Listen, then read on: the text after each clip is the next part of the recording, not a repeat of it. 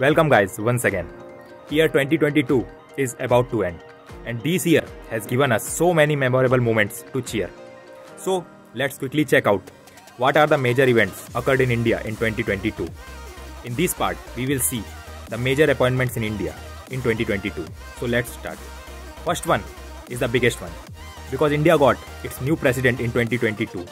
Draupadi Murmu ji became the second female president ever in the history of India. Second one is the Vice President of India. Jagdeep Dhankar became the new Vice President of India. Third one is the Chief Justice of India. D.Y. Chandrachud is now the new Chief Justice of India. Next one is the Chief of Defence Staff. Anil Chauhan is now the new Chief of Defence Staff. Next one is the Chief Election Commissioner. Rajiv Kumar became the new Chief Election Commissioner of India. And at last, the Attorney General of India.